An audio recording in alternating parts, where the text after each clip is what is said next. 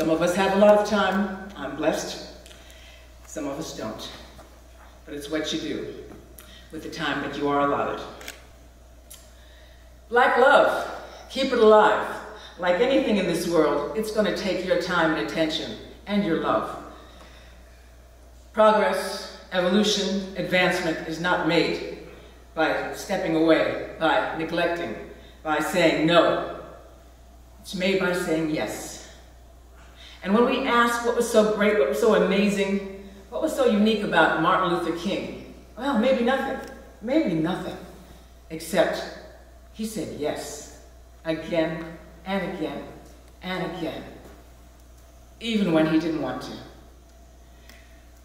What made him one of the most revered figures in American history? And when you ask people around the world, you know, famous Americans, who are they? Lincoln, of course, and probably Kennedy, but always Dr. Martin Luther King, always, wherever you go. Or is that just me? I don't know. Then again, maybe it's something along the lines of what James Baldwin told us. The story of the Negro in America is the story of America. My friend, Black historian Emma Lipsansky at Haverford College said about Martin Luther King that he was a theological vessel into whom God downloaded tools and which he used magnificently. And I think that's what I tend to agree with. Like all of us, he was given, he embodied, he had tools that he repeatedly said yes, yes, yes, and used them. Dr. King was a remarkable man. History and public affairs professor Manning Marable said about him, Martin Luther King had more confidence and faith in American democracy and the Constitution and in the principles of fairness and opportunity than nearly all of his critics. That certainly can be said today with the state of affairs in the United States, politics particularly. Who was King? He was the son of a Baptist minister, Daddy King, Daddy King Sr., who was a disciplinarian. That's what he put first. He was known for saying that he would beat young Martin until he made something of himself. King graduated high school at 15, maybe because of that discipline, and went to his daddy's alma mater, Morehouse, in Atlanta. But from there, he defied his father. When he wanted him to go to his seminary, Martin Luther King went to Crozier Seminary, not very far from here, in Upland, Chester area. And while he was a shy young man who wasn't confident at all, and he didn't believe that he had good looks or what it took to get girls, he did have the gift of gab, which he had used throughout his life. And that is where he honed his incredible power to speak in a way that moved people, that made people want to do things. So he also, at that particular time, fell for a white girl, the daughter of a cook. And they came to the mutual agreement that this probably was not the time and the place in the late 40s for an interracial marriage. Probably wouldn't work out. In fact, they might not even survive. Having attained his Doctor of Divinity a couple years later at Boston College, he came home. And he did defy his parents by once again marrying outside the powerful Black Baptist church in Atlanta. But he did become the pastor of his father's church, Ebenezer Baptist. And it shortly came to pass, and this is now 1955, he has just gotten his divinity degree, that the Montgomery bus boycott in 1955, sparked by Rosa Parks, they needed a leader. Well, Martin Luther King, the young Dr. King, was not really anxious to get involved in all this. But he was asked to listen because they said they were going to have the meeting at his own church. So he couldn't very well not listen. And so he realized in the course of the conversation that destiny had opened up to him. And he stepped up. Even though he was only 26 years old at the time, he stepped up. Man was to do more than anyone else in putting an end to the racist segregation that had marked America since the end of slavery. A year later, he stepped into the consciousness of America when he stepped up to be the leader of the Montgomery boycott. And a year later, when the Supreme Court outlawed segregation in public transportation, he got his first civil rights victory, and he stepped solidly onto the pages of American history. The pleasant life that he had hoped to live with his beautiful wife, Coretta Scott, and his children was to be no more forever. 1 month into the boycott, he began receiving death threats, 50 letters a day, threatening his life, his family, everything that he held dear. His house was bombed. The police had to surround his house and protect him 24 hours a day with armed shotguns, rifles, and pistols. So this peaceful man, who had chosen nonviolence as a tactic because he knew that if a race war broke out, black people would be annihilated.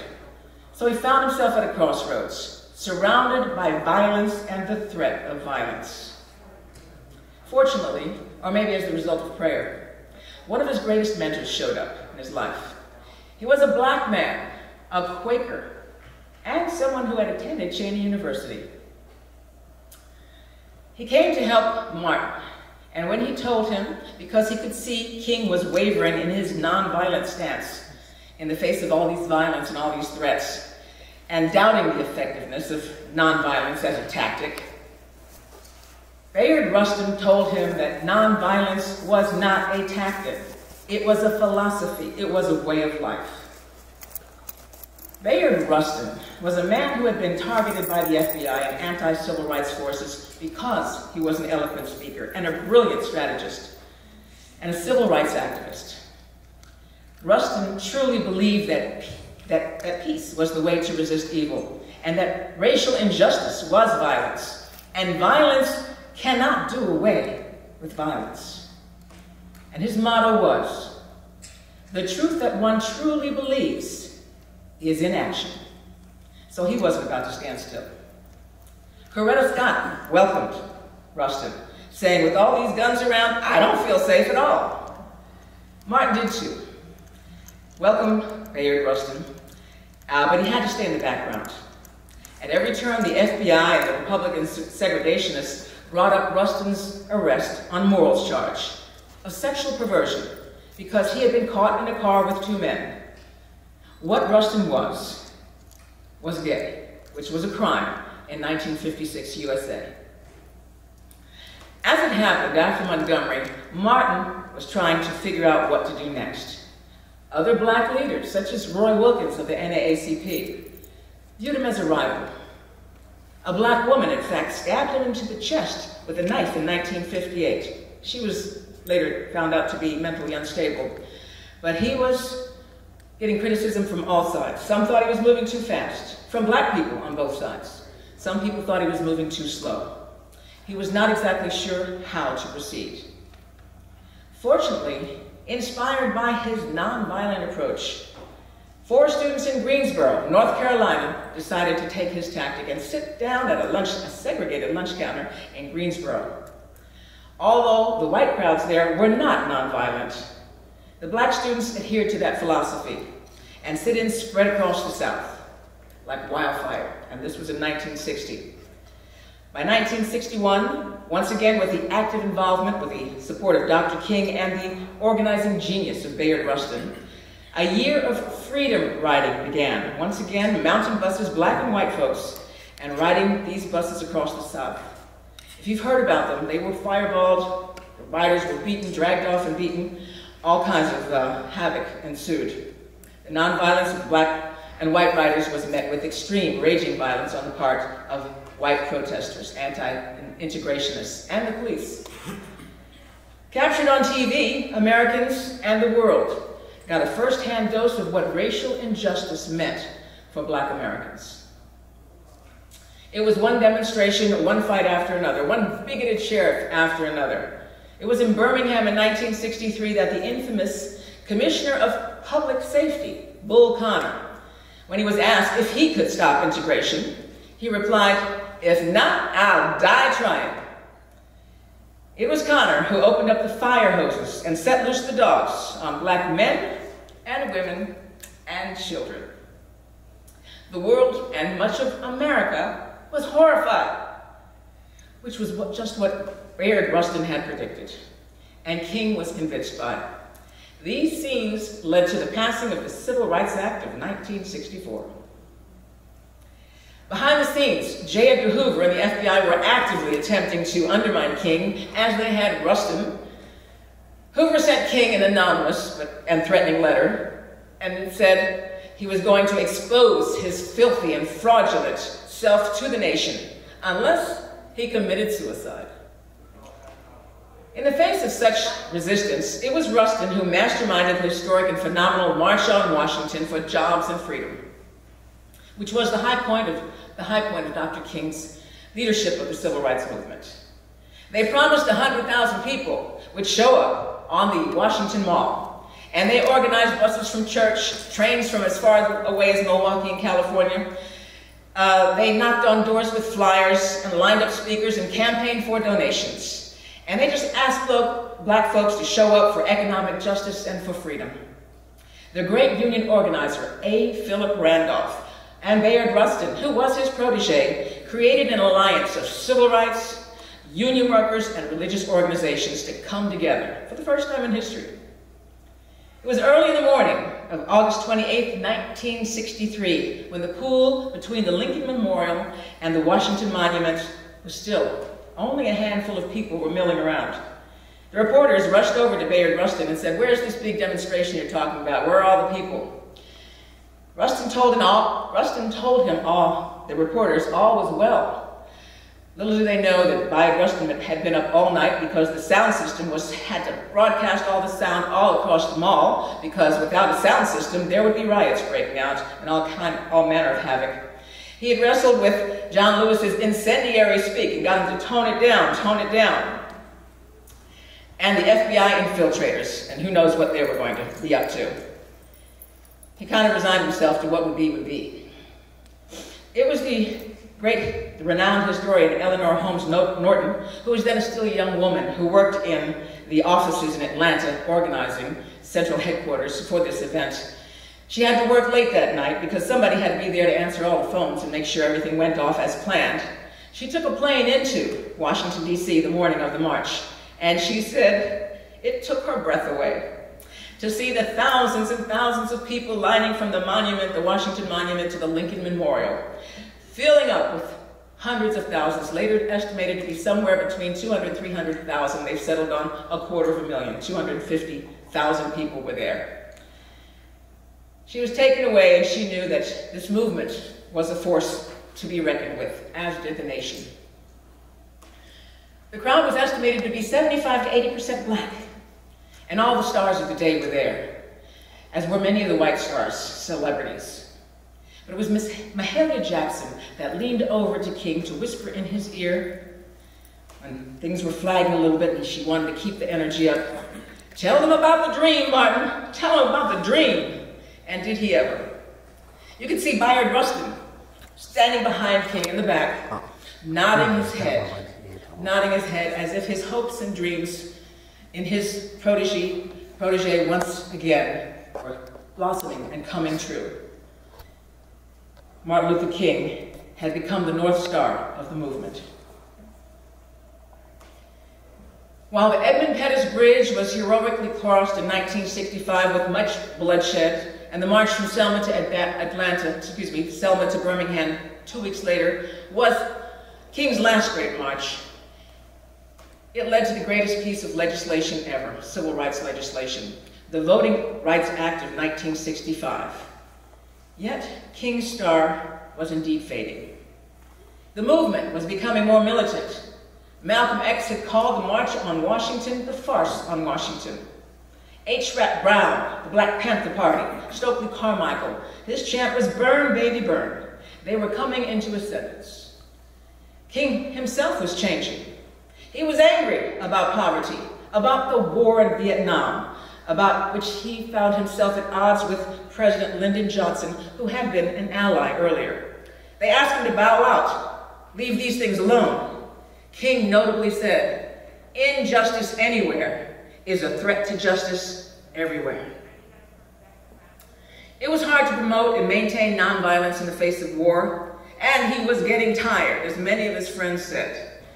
as he mounted his final challenge to the economic basis of American capitalism and gave his last speech in Memphis, Tennessee in April 1968. You remember it?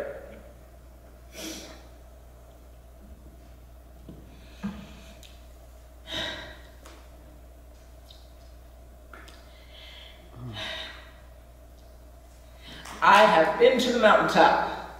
I have seen the promised land. I may not get there with you, but I fear no man.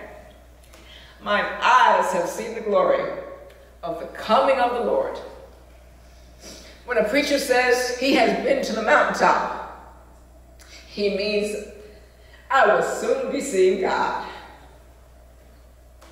And the next day, April 4th, 1968, was indeed his last. How is this a story of Black love? And how relevant is it to you, Cheyney students, faculty, here today? Well, Martin Luther King took the tools that God had downloaded into him, his gifts of eloquence, his love of Black people, his belief in justice and goodness at the core of all people, because this was a movement of unity, Black and white and rich and poor and young and old. And with the help of some friends, he put his life on the line at a crucial time in human history to change it. That's love. And how relevant is it to you? Well, it's relevant because Martin Luther King was no different than you.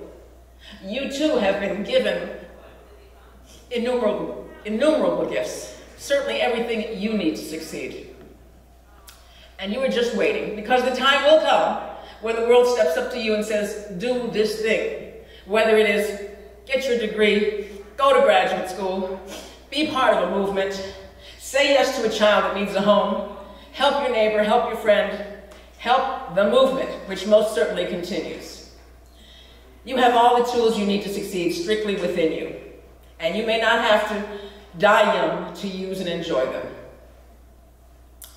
So it is no coincidence that right now his granddaughter is going around the nation speaking about voting rights, because this is once again a time in our history where there are many people, unlike Dr. King, who do not believe in the Constitution or American democracy, but their pension, their paycheck, their ability to get reelected, and so will say anything at any time to undermine this nation. What side are you on? The side of truth and integrity? The side of humanity, or just yourself? That choice is you. It was given to you by God, along with all your gifts. But I leave you with the words of Dr. King's ally, Kingmaker Wright Bayard Rustin, who said, "The truth one truly believes is in action." So people, get ready. Your day will come. Show some love. Thank you.